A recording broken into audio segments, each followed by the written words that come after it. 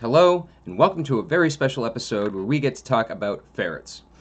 Now, this is one of my favorite types of animals, and you're going to notice two very different types of episodes if you follow along with the pet channel. So sometimes I'm going to take a common animal and I'm going to try and talk you out of getting it because it's probably a little bit more work than you originally thought.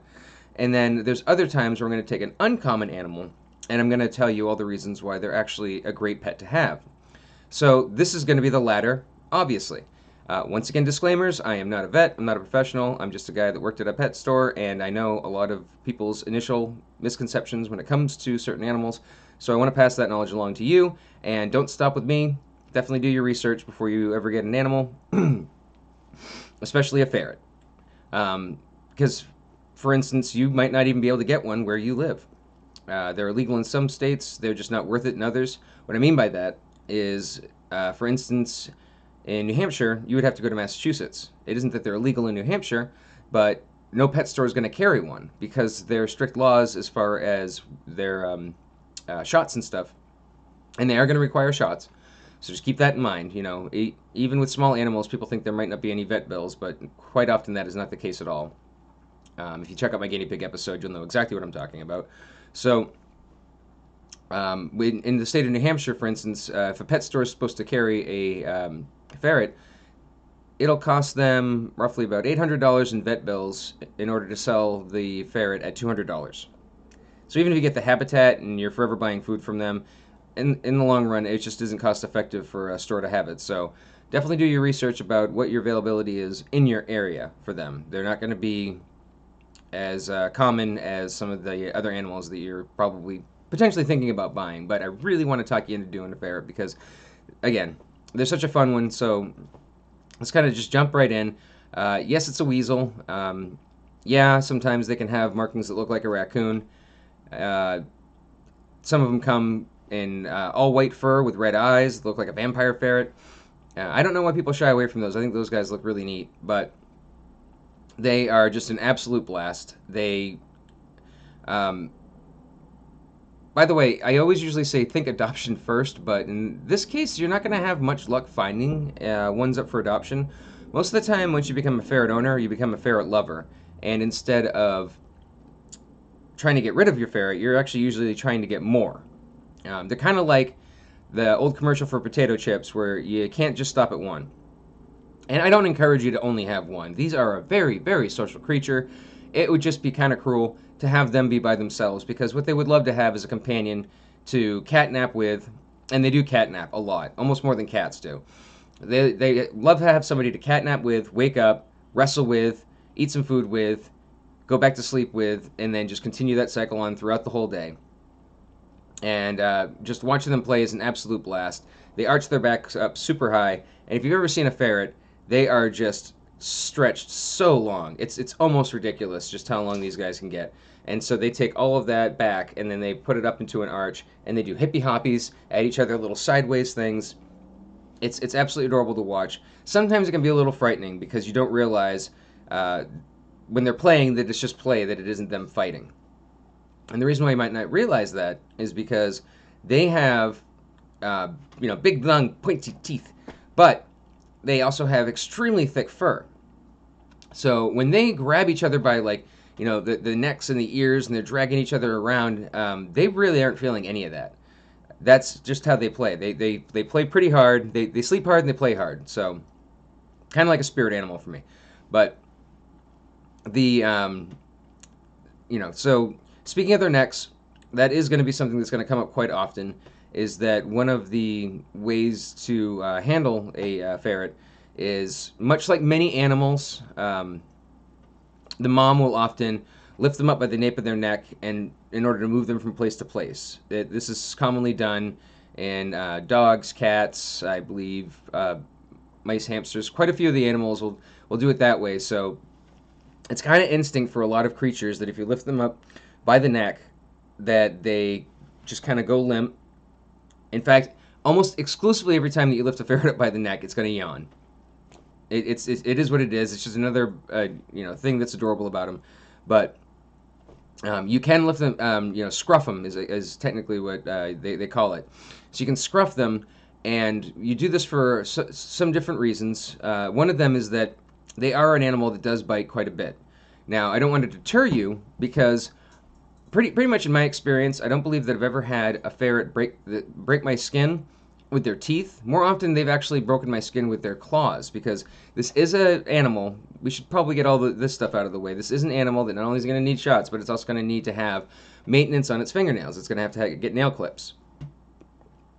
This is very important for many reasons. One, I've seen them get their poor nails caught in the small grates, but also, for the most part, they can be very well potty trained, but it doesn't mean that there's still a 0% chance of them getting poop under their nails.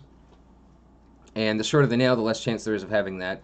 Now, having said that, much like any other nail in any other animal, they will have a quick. They'll have the pink, bit of blood supply going to the nail, and you want to make sure that you only clip the white part, not the red part, like pretty much any animal.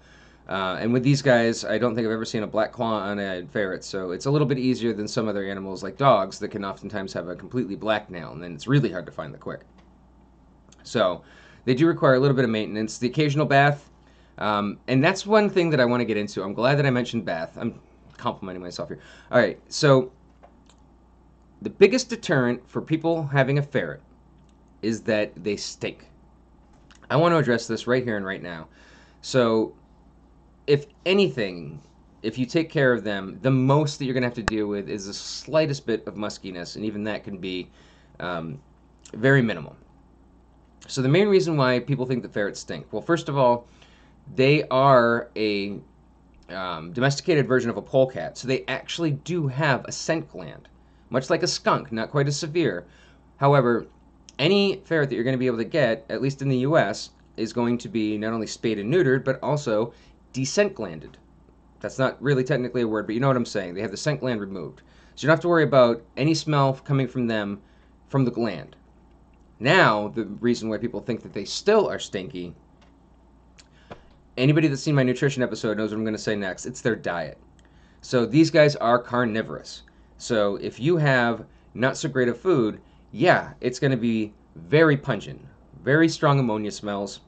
It's going to fill the whole room. Most people that give them subpar food are going to also have to dedicate an entire room to the ferrets and stuff a towel under the door. Now, like I said before, they can be potty trained. So if you're cleaning out the litter box quite often and you're also giving them decent food, that smell is going to be reduced to almost nothing. It's insane the difference. So I'm not going to name names, but the most common of breeders of ferrets, the company also makes ferret food, and in my opinion, it is very subpar to what a ferret should eat. One of the best foods that you can give a ferret is actually kitten food, dry kitten food, preferably one that is one of those brands. Like a lot of the brands have the, oh, what if they were eating it in the wild kind of diet, where it's like grain-free and high protein count. Now, I don't know a whole lot of dogs or cats that need to have a diet that mimics them being in the wild. Most of them have a much more sedentary lifestyle than that. But in the case of ferrets, it's very true. So here's the problem with ferrets' digestion. So they're carnivorous, so they need a meat-based food, and they also have, even for their long body, you think there'd be a lot of intestine in there, and it's not the case. They're pretty much just eat poop. They don't get too much of the nutrients, so they have to be constantly eating. So they do poop quite a bit. And again, if it's subpar food, it's going to have a smell to it. So I guess I can shout out one food. So Wellness Core Kitten Formula is actually a really decent one. If you switch them to that food, you're going to notice an insane difference in the smell. And also, just like any pet, it's just a matter of keeping up with the litter dish. You don't let that thing get piled up to the top of the cage. So, since we're on the subject, we might as well talk about their litter situation. They are litter trainable, and one thing that you need to do is this is going to be a far different shaped litter dish than, say, for a cat. A cat will have a flat, round box. Now, with a ferret, they have a different shaped one where it's actually corner shaped and it actually has a high back. The reason for this is that they are a prey animal. They're a predator animal, but also a prey animal, much like many animals in the kingdom. So what they like to do if they are going to have to, go to the bathroom, that's when they're at their most vulnerable, like many animals. Giraffes are most vulnerable when they're drinking, but pretty much most any other animal is at their most vulnerable when they're in the middle of eliminating, I guess we could say. So the ferret likes to back into a corner by instinct. They like to have a high back so that they can back into something, and so that's why the litter box is shaped that way. So when you first get a ferret, especially if it's a brand new baby ferret, it's not going to be potty trained because it doesn't know. It's probably going to eliminate wherever. So what you do is you just wait till you can find out which corner they prefer to eliminate in the most often, and then you take the litter box, you put it into that corner, and potty training them is the easiest thing in the world. All you got to do is just leave a little bit of poop where you want them to poop. So, whenever you're cleaning up a litter box, you never want to clean it up 100%. You want to leave a little dollop, just a little nugget in the box once you're done cleaning, so that way they know, smell. Oh, this is where the poop goes, and then they do it by nature. To the point where when you can really trust them, you can actually let them loose. They'll play around all over the room, and then run back over to the litter box to eliminate, and then go back to playing. It's awesome. There's a handful of animals that you can actually potty train with any sort of regularity, and with ferrets, they're one of them. And it's, like I said, one of the easiest things in the world. You just keep a little bit of poop where you want the poop, and you just clean the other areas that you don't want them to poop very thoroughly, so that it doesn't still smell like poop area. So one of the things that you want to do is when you get cleaners, make sure that they're pet safe and that they also kill the enzyme that is in pee and poop that makes it still smell like something. You definitely want to refrain from doing Lysol. If you're going to do bleach, make sure that it's the really really thinned out, Google whatever the solution is supposed to be, but you definitely want to make sure that it's a very very bare minimum of bleach, and that you also thoroughly rinse it afterwards. And again, bleach, I don't believe, kills the enzyme, so you want to make sure that you're getting a cleaner that does kill the enzyme. But yeah, so they're very easily potty trained. Really quick, I want to get back to the diet. I know I'm jumping all over the place. I'm just excited. I love these guys so much, and I hope that you will too. But the diet. So one of the reasons why I found out about this is that we when we had them at the store, we would get the same food from the same company that breeds them, and it would just drive me crazy. They would always fling the food out of the food dish. And it was just oh my god, it's like, get lost in the bedding. We would throw half of it away whenever we did litter changes, bedding changes. And so I would try to improvise by, having a dish with a cover with just a little hole in the center, so that when they dug, it would just go to the side and it wouldn't actually come out of the dish. And then I was told by a former coworker who had 5, 7 of them, I can't remember, but she said, "Oh, well, no, it's because it's subpar food. When you give them the really good food, they never fling it out of the dish. They want to eat more." So that whole time, those poor ferrets were going, "Hey, where's the good stuff? You're just giving me crap over here." So, definitely I can't stress enough, keeping that in the diet. And they also do have, the vitamin supplements. They have treats for them. Ferrets are actually very trainable for tricks and stuff. I mean, yeah, let's just get into some of the fun stuff about ferrets. I mean, oh my God. Them sleeping is probably one of my favorite things about them. Favorite things, and also it's led to some misunderstandings, but I have had kids running up to me in tears. That sounds bad. That this is one of the better parts about it. So what happened was that the kid had been banging on the glass of the habitat, which, by the way, if you're a kid watching this, I don't recommend it. I'm going to get adult at times, and I don't want to have to censor myself. Plus, you have to be over 18 in order to get a pet anyway. So if you're old enough to have a pet, you're old enough to hear some of the language that I'm going to say. But anyway, don't bang on the glass on any creature. None of them like it. It usually terrifies them. It usually, stresses them out. And guess what? If they get stressed, they can also get health issues. And now we have to deal with that. We have to take them to the vet. It's just not a nice thing. Don't bang on the glass. I don't know why it's the natural instinct of people to do it, but don't. Anyway, so many a kid has come up to me screaming in tears that the ferret is dead because they were banging on the glass and the ferret didn't wake up. Well, that's because a ferret, if it's in a deep enough sleep, can sleep through a friggin' tornado, a thunderstorm, name a big noisy event, like a ferret, I think, is probably a good pet to have if you're in one of those crazy apartments that's like right next to the train, because it's insane. I've actually lifted one up, and they're just completely just drooped down, looking like just dead as a rag doll, and they were just in that deep of a sleep. It's kind of hilarious. So they enjoy sleeping in hammocks, and oftentimes they will have like their entire upper body just hanging out of the hammock. Like they just look like just so much dead meat. It's once you know that that's a thing about them, I find it hilarious. But the first time, if you're not prepared, I mean, it can be like, "Oh my God, are you kidding me?" But no, once you realize that that's just how they are, it's stinking adorable. They will sleep anywhere in the most uncomfortable positions, and not have a care in the world. And speaking of, that's one of the things that I love about them. So I don't know if it's because they get like hand trained before they get sent to the pet store, but this is one of the few creatures that I've met that requires no no time at all in order to be comfortable being handled by humans. Like these guys are completely fearless, and what I mean when I say that is that I'm not recommending this at all. Disclaimers: this is a fictional hypothetical that I did this, but I hypothetically could take a ferret out of its habitat and do all sorts of things with it,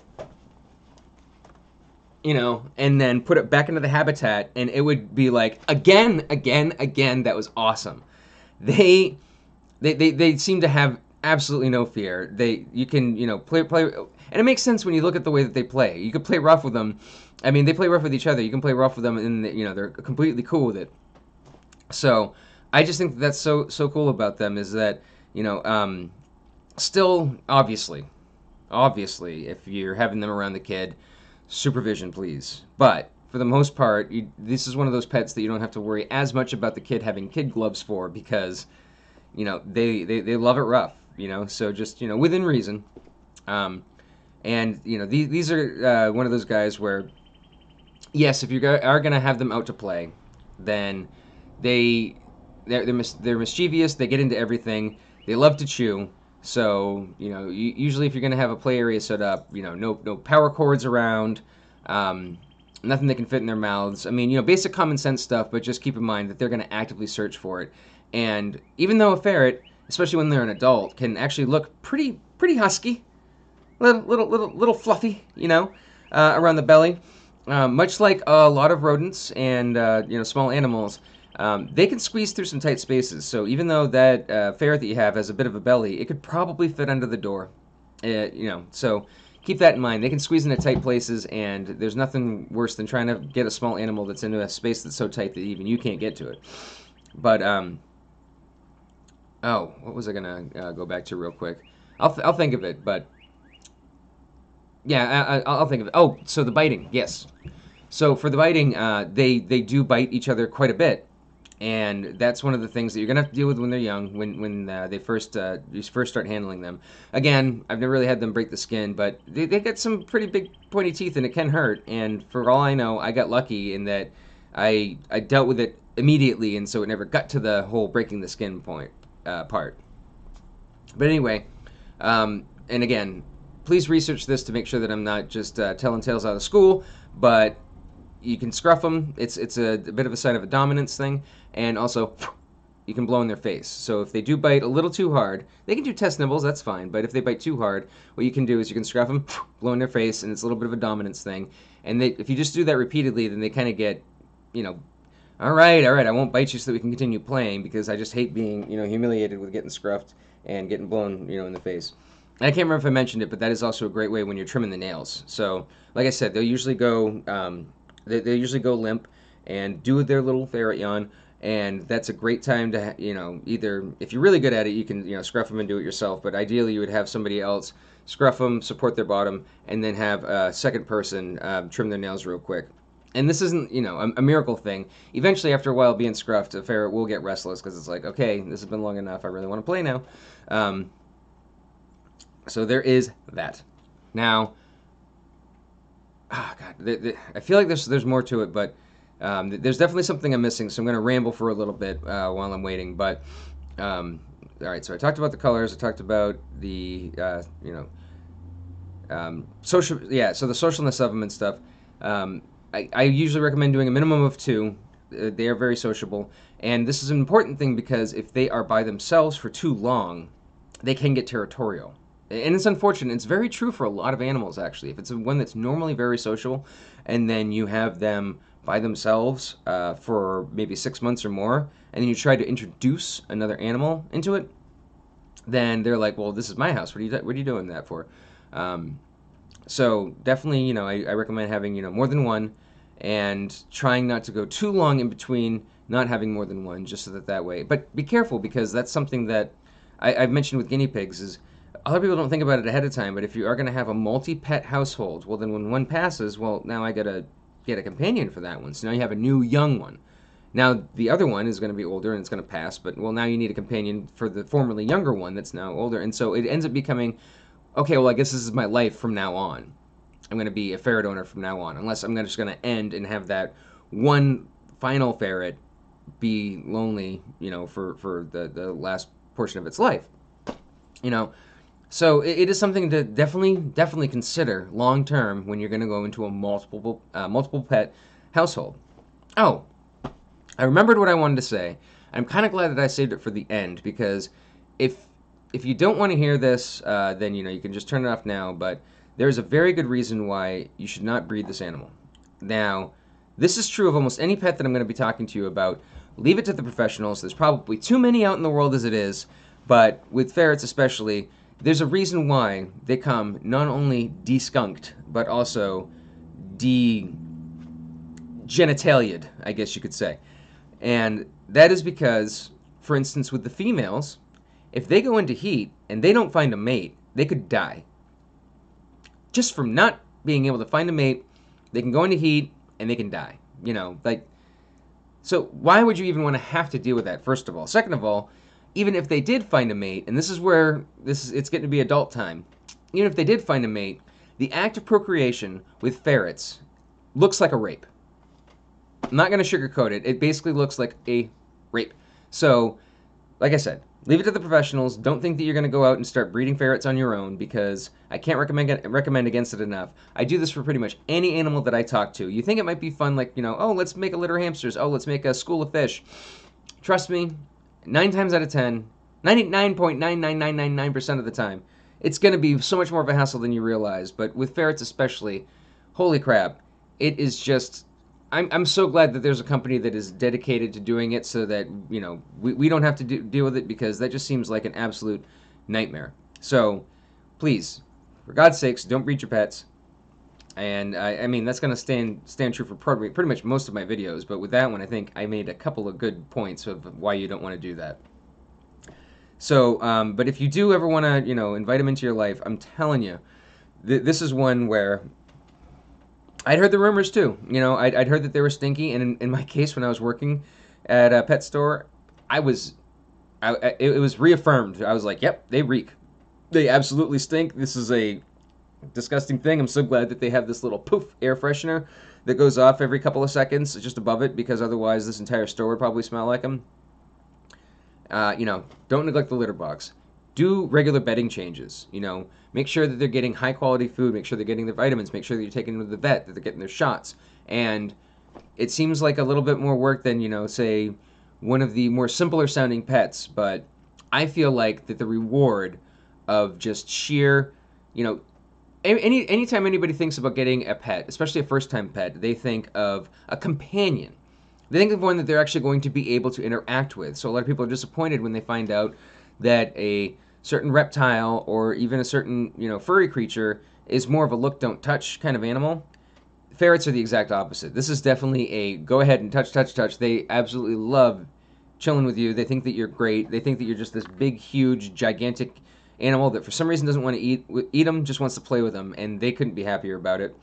And I'm telling you, it's a really, really, really, really, really, really, really, really. I know I gotta get better about just coming up with different words than just saying really about 8,000 times, but that's kind of how I feel about these guys. It's a fan favorite of mine, and I really do hope that you consider it. And again, if you do try it, it's kind of risk free because, worst case scenario, you find out that they're not the pet for you, and most pet stores have a 30-day return policy. You're either going to fall head over heels in love with them by that point, or you're going to give them back.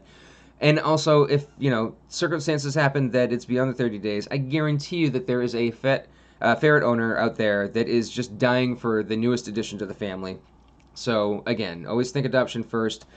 Not only when it comes to getting a pet, but also when it comes time to give one up.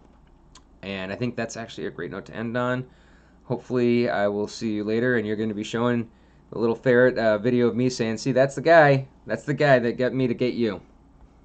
God willing. Well.